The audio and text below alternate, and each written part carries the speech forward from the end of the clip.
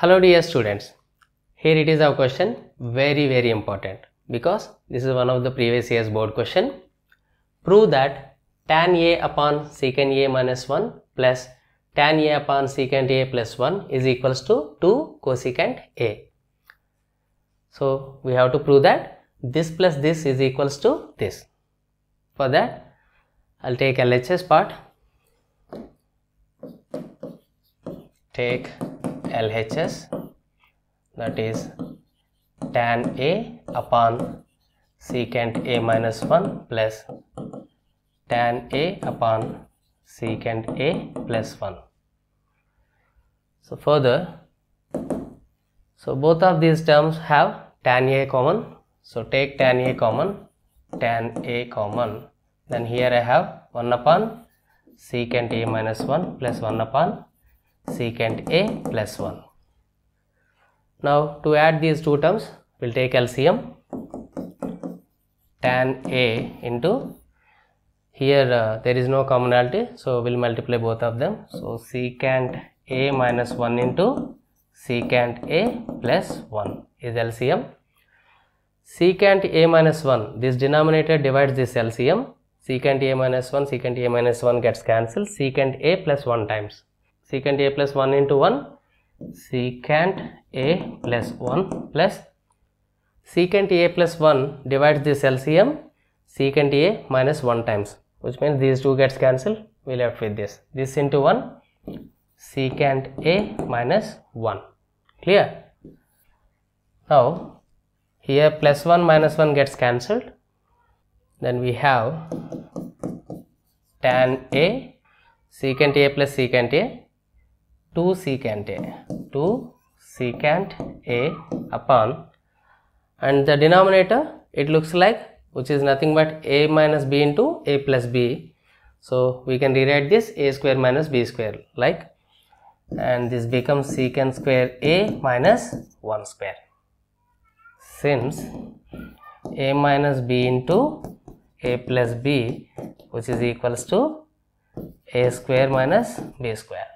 Again, this can be rewritten as 2 into tan A into secant A upon secant square A minus 1 square is 1.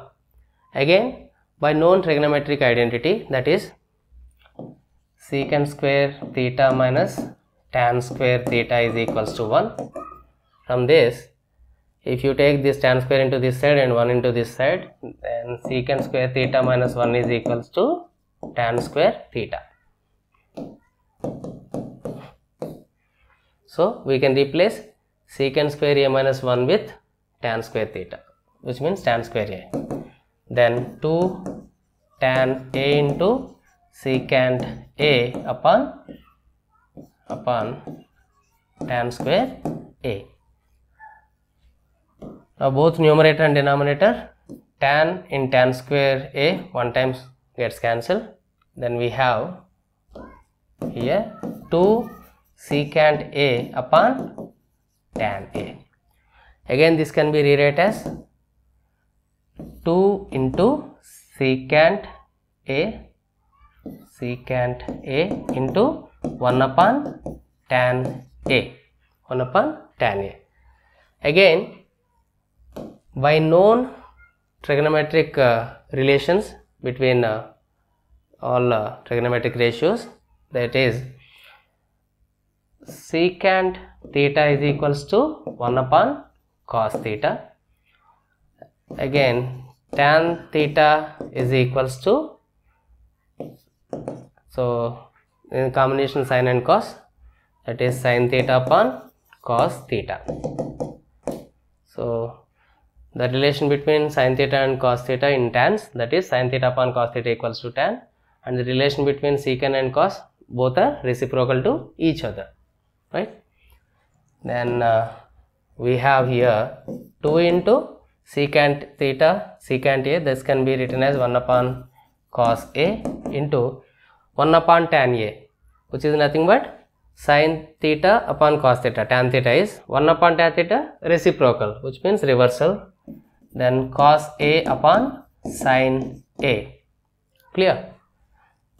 Here cos A gets cancelled one time, then we left with 2 into 1 upon sin A. Again 1 upon sin A is nothing but cosecant A. Since 1 upon sin theta is equals to cosecant theta, since both are reciprocal to each other, then this becomes 2 cosecant A. This is our required RHS. Therefore, LHS is equals to RHS, hence the proof. Clear? Look at once again. We have to prove that this plus this is equals to this. For that, we have taken LHS part and taken tan A common, and remaining terms we have added by taking LCM, and we got tan A into 2 secant A upon secant square A minus 1 square, because again in denominator it looks like A minus B into A plus B, which is nothing but A square minus B square. Again secant square A minus 1 is nothing but tan square A, because by known trigonometric identity. Again tan and tan square A, one time it gets cancelled, then we left with 2 secant A upon tan A. Again secant A is nothing but 1 upon cos A, tan A is nothing but cos A upon sin A. Cos A gets cancelled and we left 2 into 1 upon sin A. Here sin A, 1 upon sin A is nothing but cosecant A. Then we got 2 into cosecant A, which is our required RHS. So LHS is equals to RHS, so hence it is proved. This is it.